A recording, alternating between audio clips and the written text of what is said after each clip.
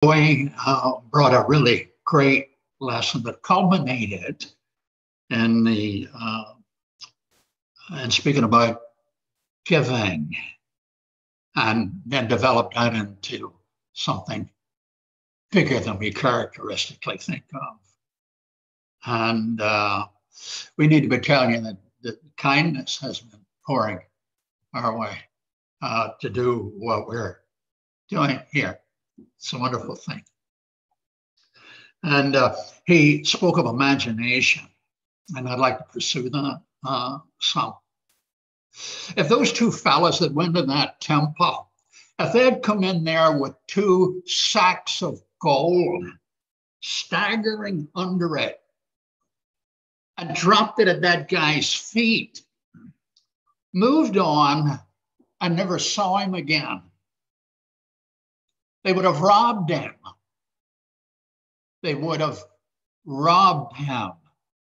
Now, no doubt the gold would have done him all kinds of good, and he would have thanked God for that. All of that, we get that. I can hardly bear a religion that suggests we shouldn't enjoy the gifts of God, whether it's health or happiness, family, and all of those things. These are gifts of God, and anyone who will teach that we shouldn't rejoice in those in thankfulness is an idiot.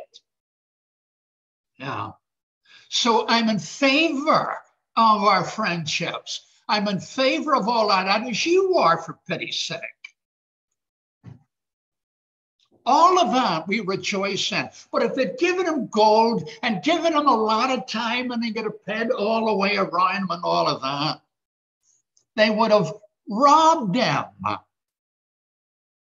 And if they had said, oh, you want to be healed? Yes. And they healed him and just said, okay, we're going to heal you. And off they'd go. They would have robbed him.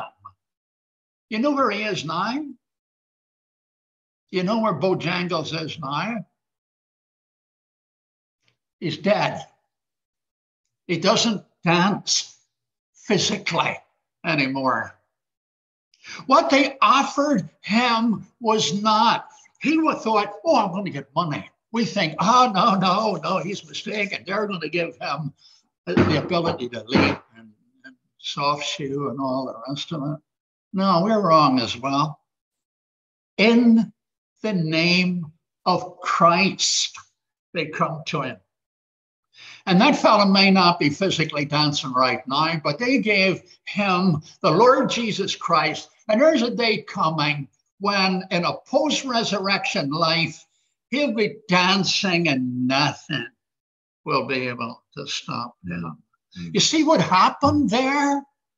You know what I'm telling you, you know. I'm not telling you anything new. I don't know anything new. That's the whole thing. I only have one sermon. That's all there is about it. But it's one sermon with all kinds of reasons to go on. Oh, yeah. Oh, God. What we saw, what we read, what we would have seen if we'd been there, we would have not just seen a miraculous healing. We would have seen 2 worlds in collision. Everywhere, beggars all over the place. And this wee man, it was a normal old day, 14,600 dads. Get this. You know, his friends all carried him. They didn't carry him for a week or for a month or for a year. They carried him for 14,600 days. He's a bit over 40. And they're carrying him and putting him in his spot. Hey, who wouldn't have given up? And no doubt he was looking for money. So you wouldn't expect things. This was just an ordinary day, start night, end it differently. But now he's somewhere else. He's with the Lord Jesus Christ. He's not in a body yet, but he's happily waiting for the day when this all occurs. What I want to say is what you've heard, no doubt, again and again, but it's the practice of it that's the real issue. Imagine. Use your imagination. Read scripture. Not only to get the Okay, let's do some exegetical work here. Let's do some lexical work. We'll do some syntax work. We'll do this and that and the other. All of that's important because we want to hear what he said. But after we've heard exactly what he said and we stay faithful to what he said, then we expand it. We think about it. Here's a text that really, there are loads of these. There are loads of these. But here's a psalmist. Get this. Oh, that's not the one I want. It's this one here. I'm doubling pages. Here it is. 117. No, 114. I'll try 114. It's got to be 114. That's where I read it. Here it is. Listen to this. This is all common to you. You know what this is as soon as I start reading it. When Israel went out of Egypt, now you know the whole story, don't you? You know what happened. All right. Here's how he tells it. Listen to this. This fella knows what happened historically and physically and all of that, the way you know it. He knows it better, but you know it very well. He starts with Israel went out of Egypt. We've got that. The house of Jacob from a people of strange language. We've got that. They were using all the hieroglyphics. They were using all the Egyptian language. We get all of that. We get all of that. That's an old story, isn't it? Yeah, here you go. Judah became God's sanctuary and Israel his dominion. The sea, here we go. The sea saw it and fled.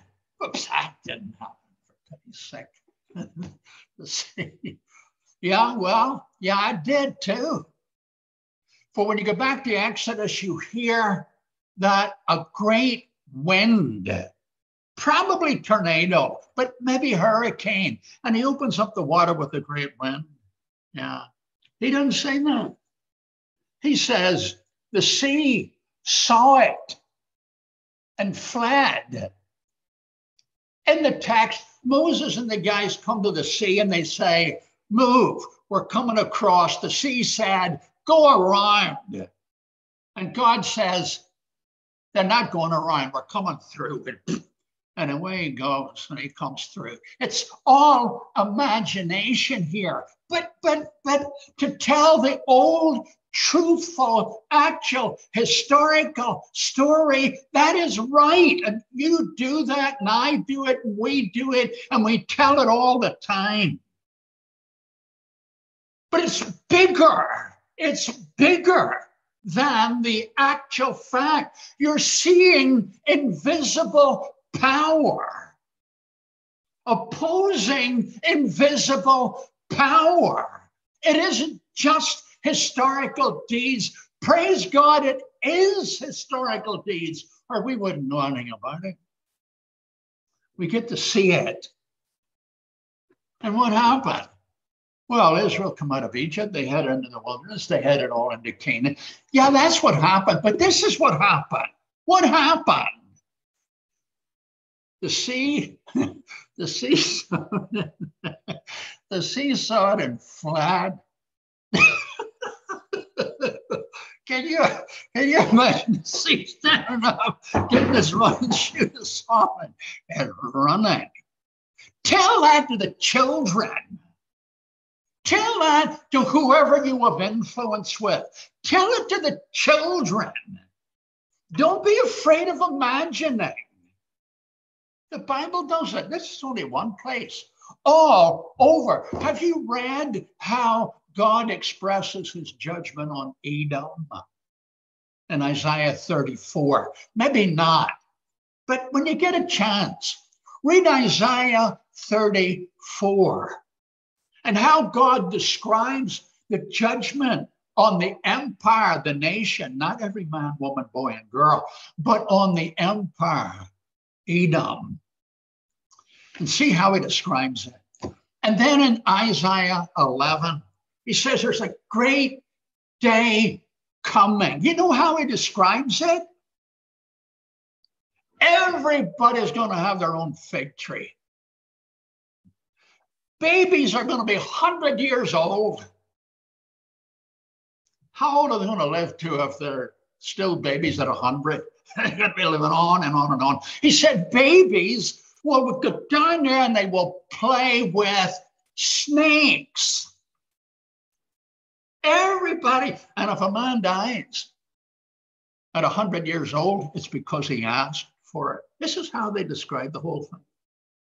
Don't be afraid of imagination. Don't be afraid of telling it your own words. As long as I maintain the truth with the text, as long as I am telling the truth that the text tells, it's perfectly legitimate to imagine. And I saw a new heavens and a new earth. For the first heaven and the first earth had passed away, and there wasn't any more sea. And I saw the new Jerusalem, dressed like a bride for her groom, coming down out of heaven. And on he goes. And the text says then in verse 5, look, he that sits on the throne says, behold, I'm making everything new. Oh, this. And how does he describe it? The same way he describes it when he opens the book. John in Revelation 1 verse 7 and following says, I'm your brother and fellow in the kingdom and in suffering. And how does he describe the suffering and the battling in Revelation? You know who we brawl against? 7-headed beasts that come up out of the water. These forces, 200 million of them crossing to attack the city of God. All of that, he describes it all in imagery. Don't be afraid of the imagery. Tell the story. When the child asks you, when the young people ask you, well, what is heaven like? Tell them what it's like. Tell them anything you want to tell them, as long as you're telling them the truth about what is going to happen one of these. Well, how do you know it's really going to happen? Jesus Christ says, watch me. Watch me. And we watch him. He's got this human body and all of that. And they're beating him up and all of that kind of stuff. And they're breaking his heart. And they're doing all of that kind of stuff. And then they take him to the cross. He said, are you watching me? And then he says to the fella, today, paradise. And then Sunday morning, up he gets, alive and immortal, sends to heaven and says, I'm coming back for you. Everything. And then we don't know, for eye hasn't seen, 1 Corinthians 2, eye hasn't seen, no ear has heard, nobody has in their hearts come up with it. The things that God has prepared for those that love him. God didn't go to all this trouble and come this far. When it's all over, big line, and there's a little present for you, and there's a little present for you, and there's a little present here, there, and whatever. He didn't do that, and he doesn't give everybody an equally trivial gift for participating in the game. That's not what happens. It's not what's going to happen. Not if you can believe in Jesus Christ. He said the sea, they're coming out of Egypt.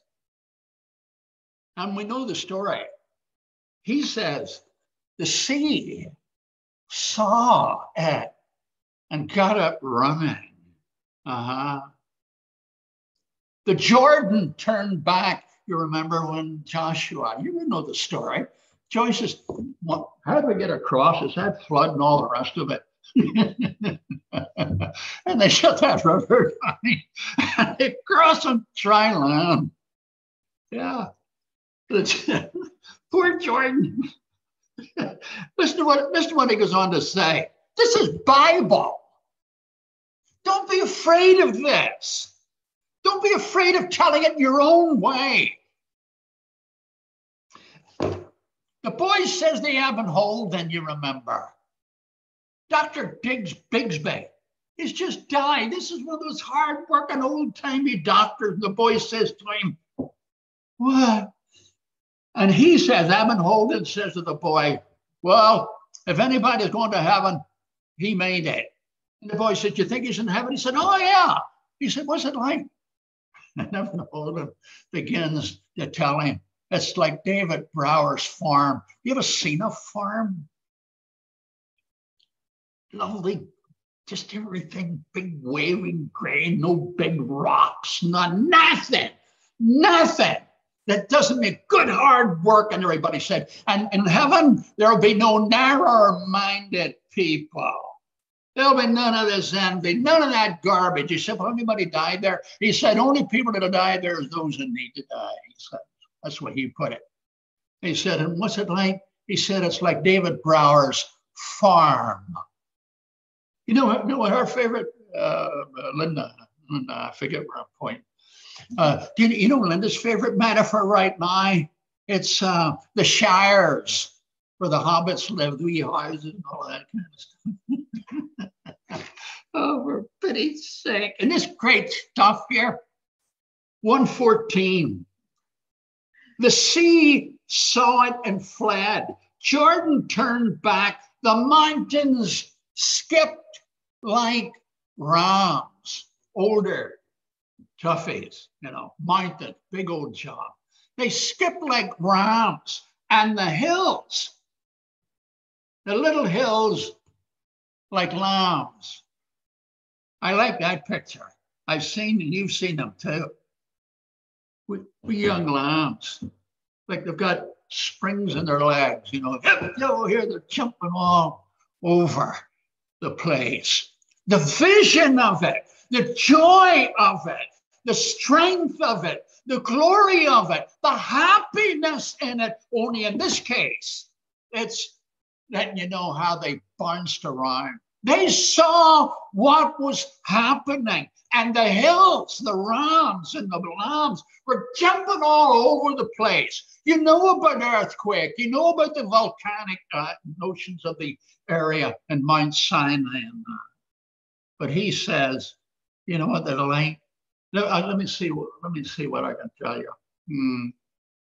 Yeah, the mountains were bouncing around like rams, butting their heads. You've seen that, haven't you? His goats do it, So what? And then you see the lambs and the hill, all of that. Allow yourself to see. What? Proverbs 11:1. False weights are abomination to God. Honest stones that they weigh, they weigh with stones. Honest stones are his delight. Don't tell me what it means. If you were to ask me, or I were to ask you, when you read that, what I just quoted there, 11:1 of Proverbs, false weights, false scales are an abomination to God. Good, honest scales are a delight to him. You know what it means. What do you see when you read the text? Use your imagination. And you see God get down an eyeball in these crooks. You know what would happen? You know what would happen if you saw somebody crooked, working old people over that kind of thing? Make you mad as a hatter. See the text. Not only understand the text and get the words. Yes. First, know what he said and understand what he said, but then see it. Two worlds in that one verse are colliding. The world of the crooks and the fraudulent, this, that, and the other, and the words of people who day after day, do an honest job. There was a law against having bad weights, because you can only use bad weights for one thing, to be a crook. Yeah. Two worlds. Please, I know I'm being repetitive, but I can't help it. I don't know where I'm going except that we're in the kingdom and we're heading in the right direction, right? What does he say? He says, listen to this. Listen to this. This is Psalm 114. Listen to this. What ails you, O sea, that you run? He's talking to the sea. What, are you not well? What's your problem? Hey? Don't you love this? Of course you do. Of course you do. What ails you, O sea, that you fled? Who are you frightened of? Oh, Jordan, what ails you that you turned back? Oh, mountains, what had you skipping all over the place like rams and lambs? God made himself present. Nobody saw him. Nobody ever saw him, says Jesus in John chapter 1. Nobody ever, except the Son who explains him. Nobody ever saw God, but he made himself present. But it doesn't look like he's present. How do you know this is not all chance? There's not a hurricanes and tornadoes around, earthquakes, all of that. You can reduce all of these things down to physical material reality. You can do that. That's why the Marxian economist has taken the whole of what am I talking about? I'm coming out of Egypt. The word, Exodus. Thank you, my dear. I forgot the word Exodus. Where you can reduce the Exodus down to just bare events. You can do that. And if you don't believe, you can get away with it. It's very smart and all of that. But do you know, God had good reason to tell the humans in chapter 3 of the book of Genesis, don't eat the tree of knowledge. Because you know what happens when we get so smart and read so much and get all of this? We end up getting smothered, suffocated, and drowned in our intellect. Yeah. And there are brilliant people around. They're reducing everything.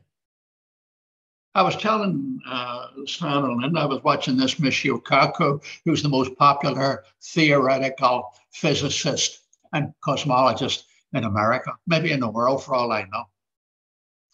And you know what they're talking about? They're talking about quantum field theory, quantum mechanics. They're talking about quantum void. And in the quantum void, which is absolutely nothing there, what is happening? Elementary particles are popping into being. Oh, you mean really actual material? Well, no, there aren't any, but they're virtual. And so they explain, they've got all the words, they've got all the words, they've got all the jargon, they've got all the theories, they've got all the equations, and they're as smart as can be, and they can now talk to you, me, and anybody else. No, they've recently dumped the smartest man in the world, his doctrine, Stephen Hawking. That's all right, the one of mine. But they're smart, and they're really, really intellectual. The academics in the other realms they've got all this stuff. And God said, don't eat of that tree of knowledge. It means death to you. Oh, excuse me. That's what happens. That's what happens when we become so smart and reduce everything, and God is nowhere and everything is something else. By God, we're not going to do it. And it always pleased me to think of Jesus sitting listening to these fellas and how it all happened. And I forgot to tell you, Michio Kaku was sitting talking to this fella, and the guy said, and so what is our universe? He said, well, it's like a big bubble. It's just expanding, a big bubble. And he said there are millions and multiplied millions of bubbles. And with the probability theory, listen to this, and then I'm going to leave this alone. With the probability theory, there's going to be another you, maybe a million you. I mean you. Give it enough time, everything will reoccur. Some years ago, I read where they made the point, I don't hear them do it much now, but they made the point that given a bunch of monkeys and given them, a jillion years, they would end up with a typewriter, presumably the typewriter would last and all of that. They would make the typewriter and they would come up with all the works of Shakespeare. I'm not telling you a lie, I'm telling you what they said.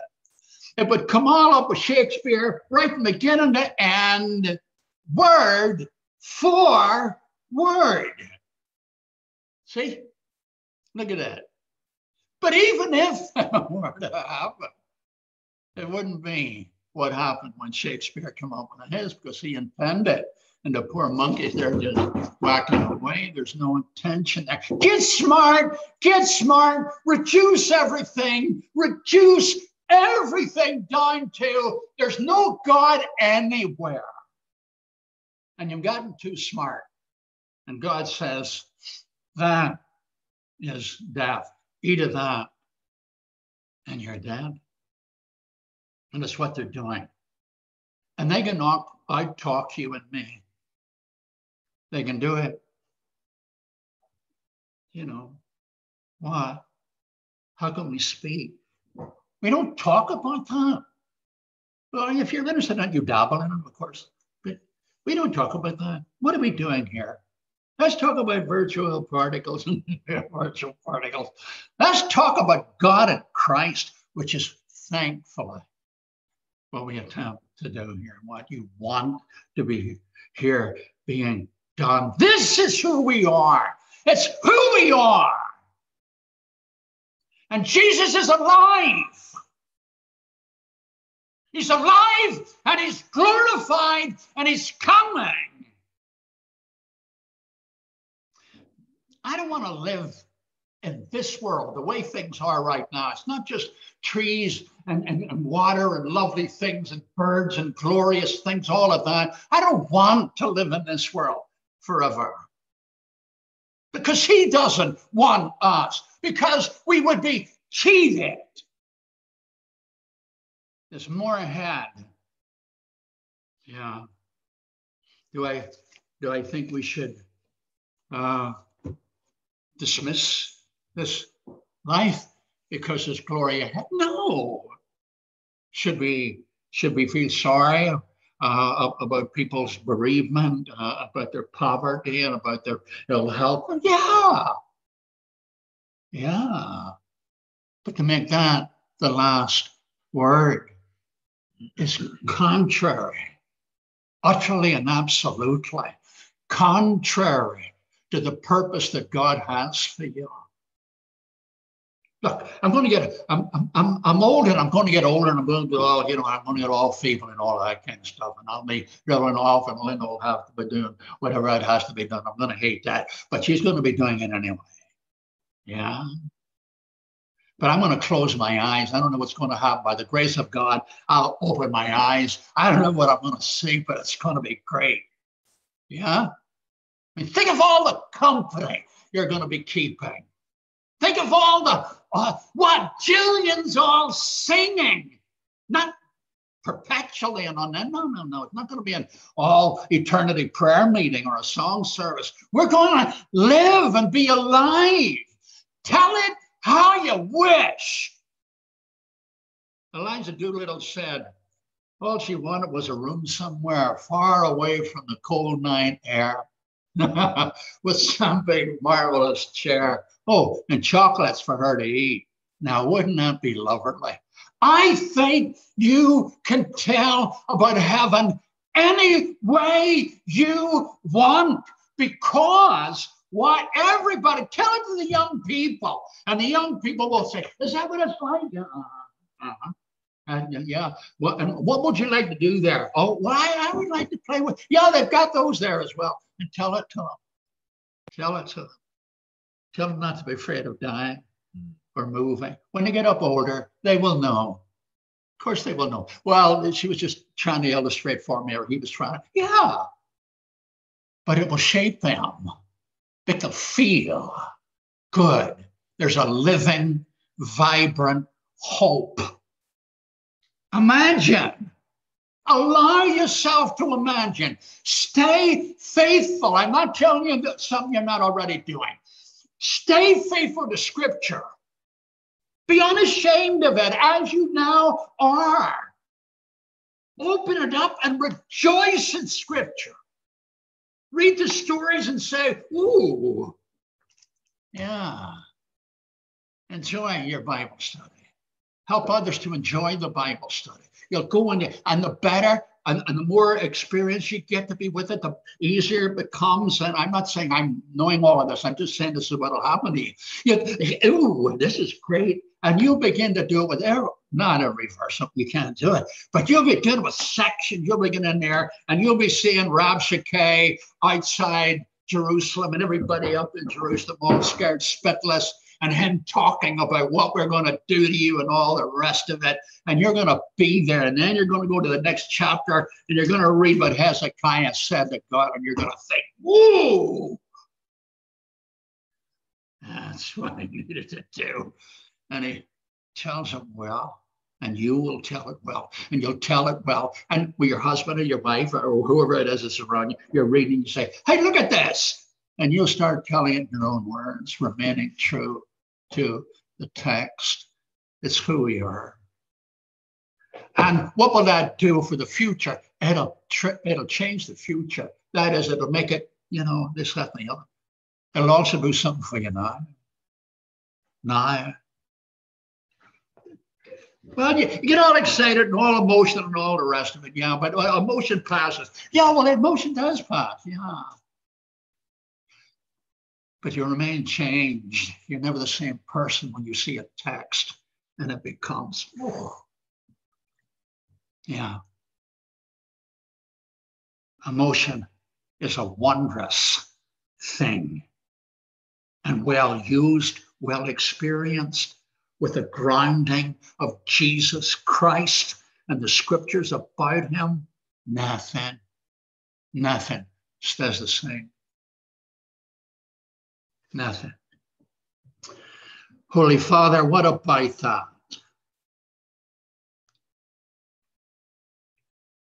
You've given us an intellect, all of that, and we want to use it, for without it, we cannot be who it is you've made us to be.